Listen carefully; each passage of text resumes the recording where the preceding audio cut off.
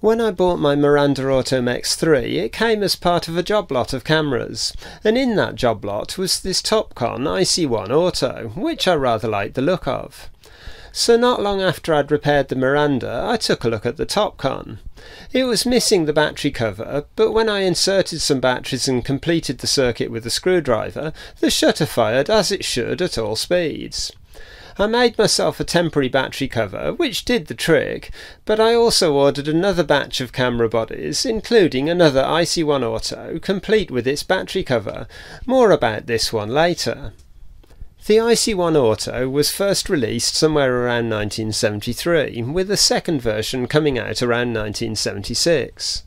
Rather handily, my spare parts body is version 1 and my good copy is version 2, so we can take a look at the differences. Version 1 has the word Auto in black, whereas version 2 has it in red. The exposure compensation dial on version 1 only goes down to f2, whereas on version 2 it goes down to f1.8. Version 1 has a cold shoe with no electrical connection, whereas version 2 has a hot shoe.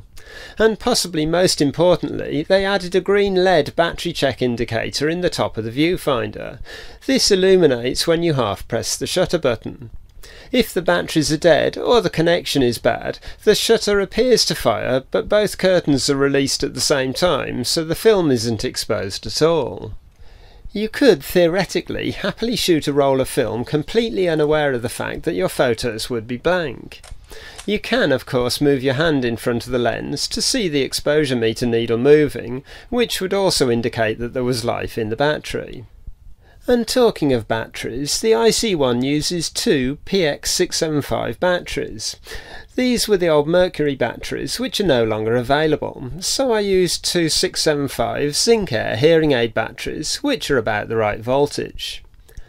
The lens mount on the IC-1 is the Topcon UV bayonet, as opposed to the earlier RE cameras, which I believe used the Exacta bayonet. From what I can make out, if your lens says UV top core or high top core, it'll fit the IC-1. The IC part of the name refers to the IC, or integrated circuit, that's used to control the shutter timing rather than a purely mechanical system as on older cameras. There wasn't too much wrong with my IC-1 and I was keen to try it out, so I only fixed what was necessary rather than giving it a full service.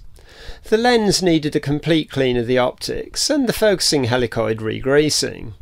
My camera came with the bottom of the range f2.8 lens, but that's fine for what I'll be using it for. The viewfinder optics also needed cleaning, so the prism needed to come out. Not too tricky on this camera because there isn't so much wiring in the way. And the control rings for the aperture and shutter needed to be cleaned and re-lubed with dry moly paste because they were gritty and tight.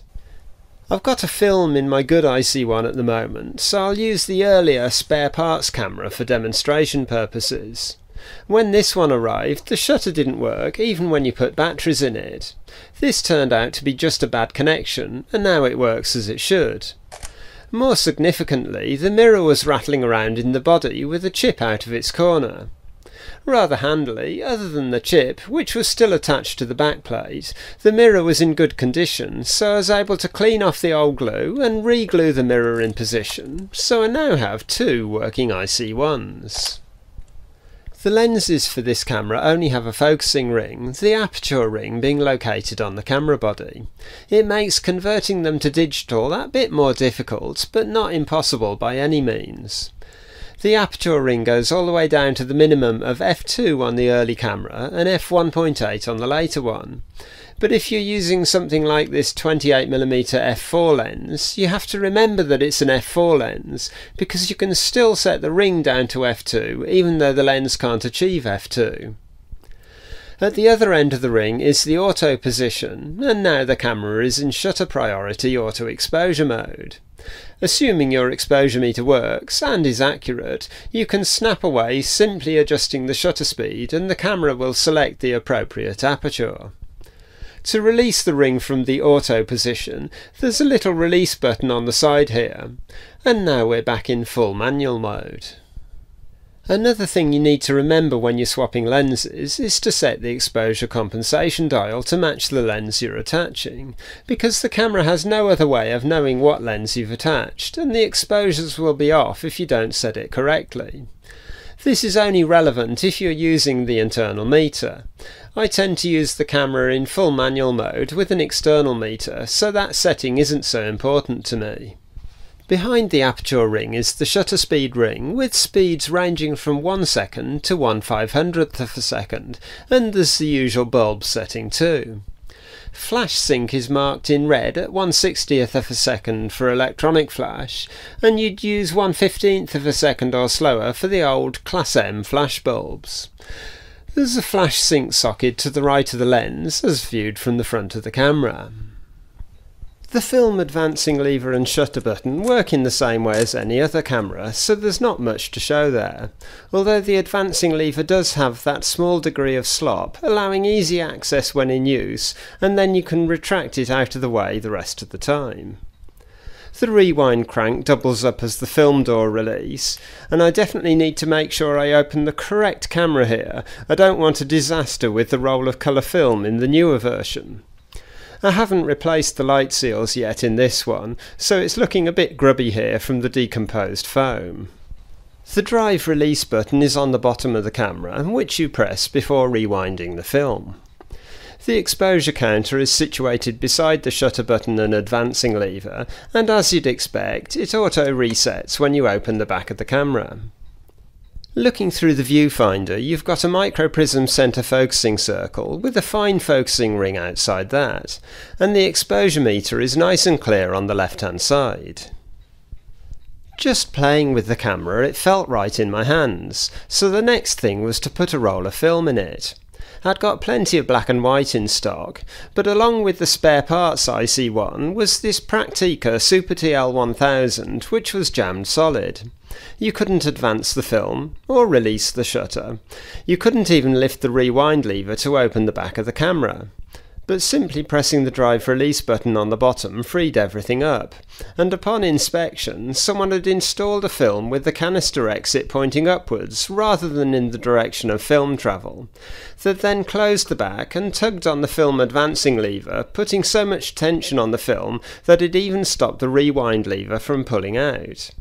The loaded film should, of course, looked something like this. That left me with an unused roll of outdated Kodak Gold 200 to try out.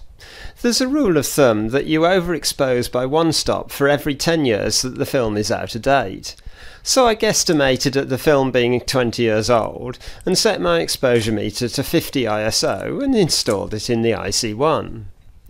Having seen the negatives, I don't think the film was quite that old, and I could probably have got away with only one stop of overexposure, but it worked fine anyway. Anyway, it's now time to look at the results. I usually put one roll of film through a camera and wait to see the results before using another film, in case there are any issues that I hadn't spotted. But in this case I was enjoying using the camera so much that I just bunged another roll of film in it, which was a bit of a mistake, because it turns out that the shutter is dragging a little bit, which you can see as a darker band on the right hand side of some of the shots. It's not too serious, and I'll just strip the camera down for a complete service once I've finished the current roll of film. As for the outdated film, it's probably at the sweet spot of outdatedness, not too far gone that the shots look terrible, but you've got patches of odd colours where the emulsion is breaking down, and the colours are generally a bit subdued, with the exception of orange, which seems to pop as if I've tweaked things to desaturate the rest of the colours. It's got a great vintage vibe that I really like. The way the 50mm f2.8 lens renders the outer focus areas is a bit unusual. At times it looks more like camera shake than out of focus blur, but the subject is still sharp. One day I'll make an adapter to try the lens on a digital camera. It'll be interesting to see how it performs. Everything you'll see in this video was shot on the 50 because I hadn't got the 28mm at the time. Anyway, I'll now stick on a bit of background music and roll the rest of the shots before summarising. As always, these are just shots that I've taken while I've been out and about. There aren't going to be any masterpieces in there. It's all about the enjoyment of using vintage cameras to shoot film.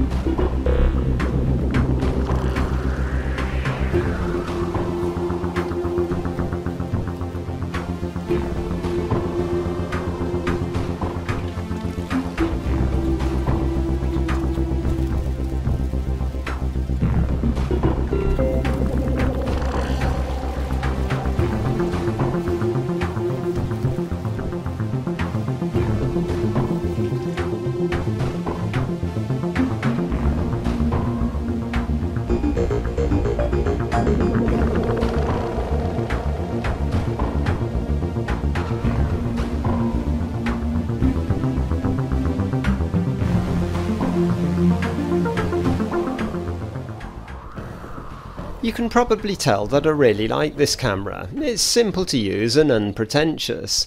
They're not too expensive to buy, and probably the only downside is the relative lack of lenses. The 50mm lenses pop up all the time, but other focal lengths can take a little more finding for a decent price. As for the outdated Kodak Gold film, well, that was fantastic. I wish I could get some more rolls exactly like that, but with outdated film it can be a bit of a gamble, so I wouldn't want to pay too much for any rolls. I think that more or less covers it for this video. If you've enjoyed watching, please like the video and maybe even subscribe to the channel, not forgetting to click on the bell icon so you get notifications when future videos are released. I've fixed quite a bundle of cameras recently, so there will be more videos like this coming soon. That's it for now, so thanks for watching, and I'll see you in a future video.